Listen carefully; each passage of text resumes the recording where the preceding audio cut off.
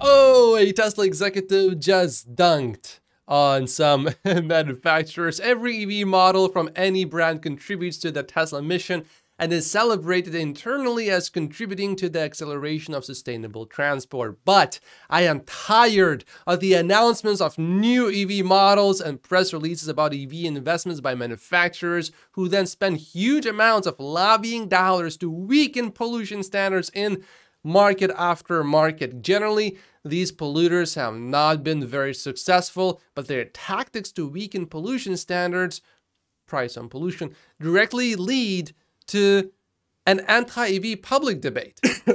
Toyota was the vehicle that drove past me yesterday and made me cough like that, which of course is definitely not relevant to what Rohan Patel is talking about here. Oh, I didn't know about this. The Cybertruck's big display has higher resolution than the screen found in the Model S's and X's, which ensures that the image displayed on Cybertruck's big screen is crisp and clear and not blurry. If you recall, the European Union is not happy with BYD, but BYD is building a plant in Hungary which will help BYD avoid these higher tariffs.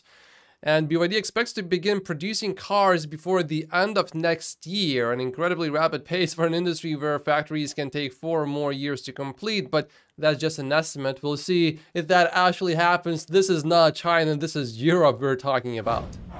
Cybertruck! Cybertruck! Cybertruck!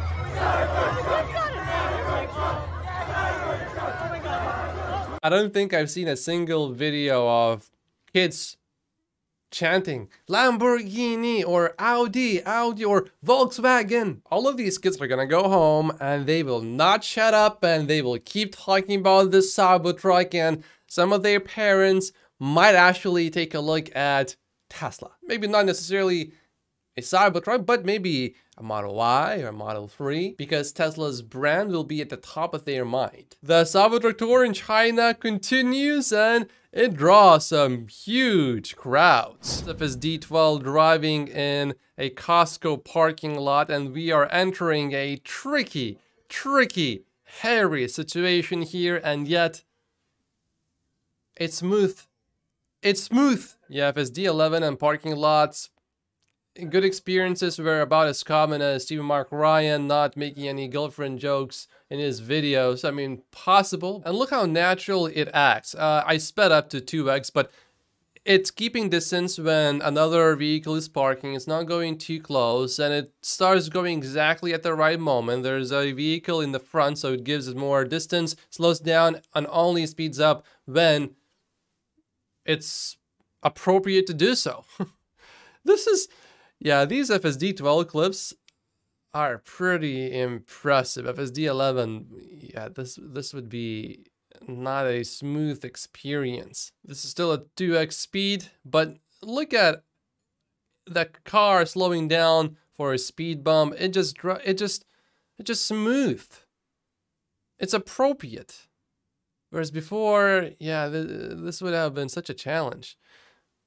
It's really impressive. I cannot emphasize it enough. Again, another speed bump and it slows down again. We know that Fred is sometimes critical of Tesla. He just wrote this article about the loyalty of Tesla customers to the brand. And he says, I have owned 3 Tesla vehicles and I'm considering buying another one that's despite my auto wipers not working, Tesla not delivering the promised self-driving that I bought 5 years ago, and my disappointment with the company's government. The cars are so good that I'm willing to look past all that and get a new one. So yes, I'm not surprised that Tesla is topping the brand loyalty list. Yeah, I'm getting really excited for FSD V12.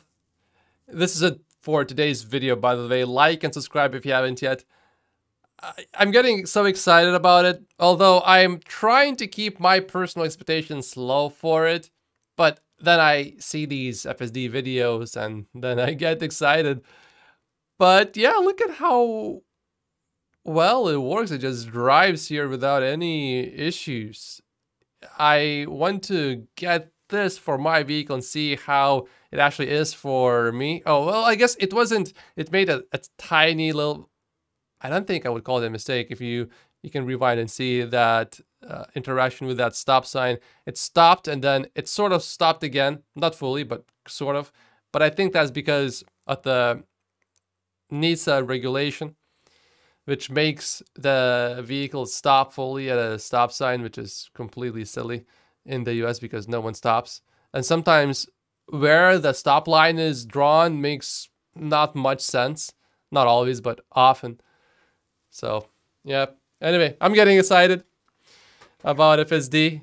Like and subscribe if you haven't yet, and I will see you in tomorrow's episode.